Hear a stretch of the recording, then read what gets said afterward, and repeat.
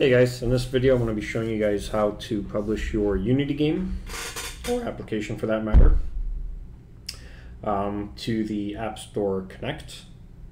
So the whole process is pretty much the Unity build, then you got the Xcode project, and then from Xcode you're going to be archiving your project and you're going to be pushing it up to the Appstore Connect. So the whole process was a little bit tricky to kind of figure out. I kind of got to the point where I wanted to punch somebody at Apple in the face, but luckily it didn't come to that, and I was able to figure everything out and get everything working. I did run into a few errors along the way during the upload process, so I'm going to cover those errors, or at least mention them, so in case you guys run into them, you guys know what to do to resolve them and then move on with your lives. So without further ado, I'm just going to get into it here. I'm going to make my screen a little bit smaller. Okay, so the first thing you guys are going to want to do, obviously, is enroll in the Apple Developer Program. I believe there's like a $100 fee involved with that. So basically, just go to the Apple Developer website, create your account, submit your payment, and then it might take up to a day or two before you get approved. After you get approved into the Apple Developer Program, you're going to want to go over to Appstore Connect, which I believe is appstoreconnect.com. And you're going to want to log in with your developer account and then set up your application. So I've already gone ahead here and done that. I have my game application already configured. So you'll see here the name of my game is Shadow of the Orient. If you guys want to check it out on the App Store, you guys can do so here. I don't know what this URL is here. Maybe if you guys can remember that or type it in, go ahead. Or just go to the App Store, type in Shadow of the Orient, and my game should pop up. So like I said, I already have my application set up here. The one thing I want to mention here is your bundle ID. Make sure that your bundle ID that you configure in your App Store Connect matches up to the bundle ID in Unity. So in Unity, I believe under Project Settings Player, you can actually configure your bundle ID. So just make sure that the bundle ID in Unity matches the bundle ID that you have in your App Store Connect. Otherwise, you're not going to be able to upload your application to the App Store Connect through Xcode. Okay, so that's one thing. One very important thing to keep in mind is the bundle ID. Okay, so the first thing I'm going to show you guys, what do I got here? Let me go to my videos. So these are all pre-recorded videos. Hopefully the quality is okay. I'm just going to go through each video because I had to record these from my Mac, and I'm actually doing this video, I'm publishing this video on my PC. So I had to pre-record the videos on my Mac and then bring them over to my PC, and now I'm going to be loading them up, and hopefully the quality is okay. If you guys have any questions about anything, just leave them down in the comments below and I'll do my best to answer them. Okay, so the first thing you need to do on your Mac is you need to go into Keychain, right? So under Utilities, go to Keychain Access. So in my case, so during the Xcode publishing process, it's going to ask you to log in with your Keychain account. I forgot what my Keychain password was, so I had to reset my Keychain entirely, which was a little bit of a pain in the ass. And when you do that, it wipes out your account and it wipes out all of your security certificates. So you're going to have to set all that stuff up over again, right? You're going to have to do all that stuff over again. So in my case here, I had, after I finished setting up my username and password again for Keychain, I had to create a certificate authority, right? So you may not have to do this. If your Keychain is already configured, chances are you already have a certificate authority created. But if you don't, this is the first thing you're going to want to do, is you're going to want to create your certificate authority. Let me just back that up there for a second. Right, so basically what you want to do here is you want to enter your name. Let me just replay this. So enter your name, leave it as a self-signed certificate, leave all the other options exactly as is, and then enter your email from. Right, so all those options can stay as is. Enter your email address at the bottom there, email from, and then just hit create. So let me just back up there for a second again. Right, so let me pause it. Right, okay, so like I said, enter all your information, enter your name, leave it as a self-signed certificate, leave these options to the default settings, and then enter your email address, and then hit create, and then that'll create your certificate authority. So once that's done, you're going to have to go under Certificate Assistant again, and then you're going to have to select Request a Certificate from a Certificate Authority, right? So once you get the pop-up here, just enter your information, enter your email address, enter your common name. Your common name could just be your first and last name, or maybe you could use your business name. But in my case, I just put my first and last name. And then your certificate authority email address, that's a required field. And I believe that email has to match up with the email that is on your certificate authority. Right, so make sure that email matches up. And then after that, you're going to want to select Save to Disk. So you want to save this certificate somewhere locally on your disk, and then just hit Continue. So once that's done, it saves the certificate to your disk. So in this case here, I'm just going to show you where I saved mine. So you'll see here I just created a folder called App Certificates, and this creates a certificate signing request. And this is something that we're going to have to load in Xcode a little bit later on in this video, right? So it's very important that you set up the certificate because it is a requirement. Okay, so now open up your application in Unity. So here I have my application set up. This is a game that I created called Shadow of the Orient. What you're going to want to do is you're going to want to make sure that everything in Unity is properly configured, right? So in my case, my game is using in-app purchasing, and it's using Game Center. So you'll see here that I have my IAP, that I have the IAP package installed, and it's all connected to my Unity account.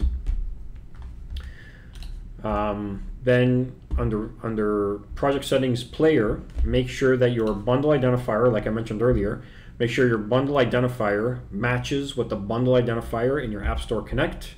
So like I said right here, this bundle identifier needs to match up in Unity, right? Like I mentioned earlier. Okay, so our bundle identifier is configured. Set your version number. That could be whatever you want it to be. If you scroll a little bit further down, you have some settings here. So let me just pause the video here. So you can select the target device. If you're just building it for iPhone, you just want to select iPhone here. Or you can select just iPad, or you can do iPhone and iPad, which in my case, that's what I'm selecting. Target SDK, I just left that as device SDK. That's the default setting. Just leave that as is. I mean, if you need to change that, go ahead. But in my case, I left it at the default. And then there's the target minimum OS, which is 12.0, which I believe was the default. I left it at that. And then you're also going to need the proper plugins installed. So if your game is using, you know, achievements or leaderboards or anything like that, or Bluetooth controllers, you're going to want to make sure that you have Apple Core installed, which is the Apple Core plugin, and then the Game Controller plugin, and then the GameKit plugin. So I already have these installed, right? There's nothing you really need to do under this particular screen here. Everything is already enabled for you, but I'm just showing you that I have these plugins installed already, right? So let me hit play here.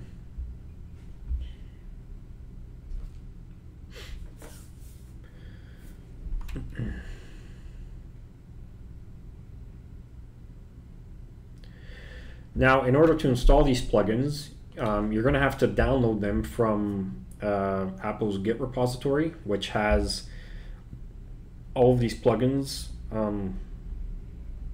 So it's got all of these plugins in the repo. When you download it, you're going to have to decompress these particular plugins and convert them into these TGZ files, right? Which I guess are zip files on the Mac. And in order to do that, you're going to have to use this build.py file. You're going to have to run it through the terminal. There's a couple of commands you're going to have to run in order to create these zip files. You can do a Google search for that, or I believe the instructions are actually on the Git repository. It'll tell you what you need to type in the terminal in order to create these zip files. And once these zip files are created, you're going to have to load them through Unity, through Unity's package manager. Okay, so those have been built. Let me just fast forward here a little bit. Now I should mention here that I did configure my IAP catalog. I'm not entirely sure you need to do this. I think this is just more for testing purposes. If you want to test your in-app purchases maybe locally on a test device, it might be a good idea to configure the IAP catalog. But again, this works locally when you set up your app on your App Store Connect. You're actually going to be able to create your in-app purchases here, and then Unity IAP is actually going to get these in-app purchases from your App Store Connect account.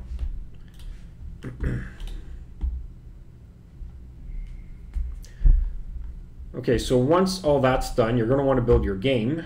Make sure, let me just pause this here, make sure that iOS is selected, and you're going to want to deselect development build if it's already selected. If not, then that's fine, then just don't select that. Run an Xcode, you can leave these you can just leave these to the default settings. So once that's all good, hit the build button. So at this point here, you're going to want to build your application. It's going to ask you where you want to save it. Just select the folder of your choice and you can build it out.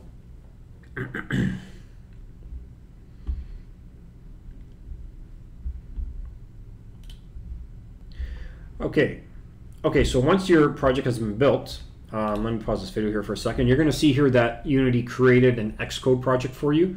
So this Unity iPhone Xcode project. So you're going to want to double click on that, and then this is going to launch Xcode. And from here, under Xcode, click on Unity iPhone here in the sidebar. And what you're going to want to do here, let me just pause this video for a second. What you're going to want to do here is you're going to want to click on Signing and Capabilities. Make sure you're under the All tab, right? And then you're going to want to select Automatically Manage Signing, hit Enable Automatic, and select your account. So at this point here, if you don't have your App Store account connected already, you can click on Add an Account, right? So it's going to ask you to sign in with your Apple ID. And then after you log in with your Apple ID, you're going to have to select that self-signed certificate that we created earlier. You're going to have to load that into here, and then that should be it. So in my case, I've already gone ahead and done this. Okay, so add account. One thing I should mention here is that if your game is using Game Center, you're going to want to click on this capability button. That's going to launch a pop-up window, and then from the pop-up window there's going to be like a list of like modules that you can add to your application. Make sure you select Game Center from that list, and then it'll show up here under this list here. Sorry I didn't actually record that in this particular video, but just so you're aware, you can add capabilities to your application, and if you're using Game Center, you're going to want to add that particular capability. So let me just progress a little bit further here. Now under iPhone tests, make sure you enable the same settings under the All tab, right? And then under Unity Framework, under Build Settings, there's one particular option here that in my case was causing an error when I was uploading my project to Xcode. So in order to overcome that error, I had to set this particular option here, always embed Swift standard libraries. I had to set that to no. All right, so just so you're aware of this option here might cause you an error. If it does, just set this to no. Otherwise, you can leave it to yes. It all depends if you encounter that error, because some people on Google said they encountered the error. Some people said that they didn't encounter the error. In my case, I got the error and I had to set that option to no, and then the error was gone, right? Okay, so once that's all done and configured, at this point here, you can run a local test if you want. If your iPhone or your iPad is connected to your Mac, you can run a local test. So here I have my iPhone connected, and if I hit the play button over here, it'll actually build it to my device, and I can actually play test it. But in this case, I'm not going to do that. So at this point here, what you're going to want to do is you're going to want to go to Product, hit Select Archive, and then that's going to start archiving your project. So this might take a little while.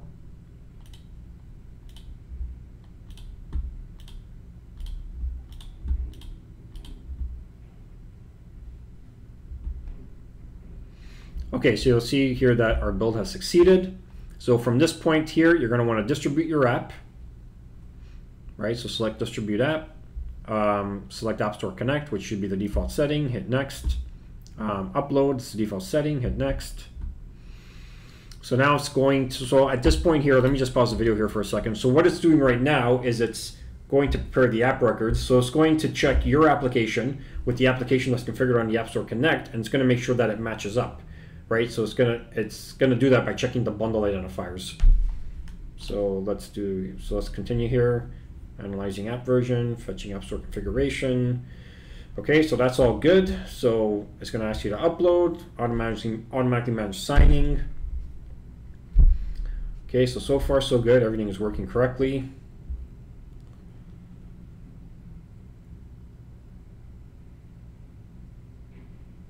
Okay, so let's just give this a couple more seconds. Shouldn't take too long to finish this process. Preparing summary. Okay, so if everything validates and everything checks out, you're going to be prompted with this upload screen. So it's going to give you a summary of your application. Right, so here's all the summary of everything. So from this point here, you can hit upload. And after the upload process is done, you're going to get a confirmation pop-up window, which I'm going to be showing you in a second. But there's one more thing here that I need to mention. Your application does require icons. So make sure you have icons uploaded under each of these different sections here for iOS.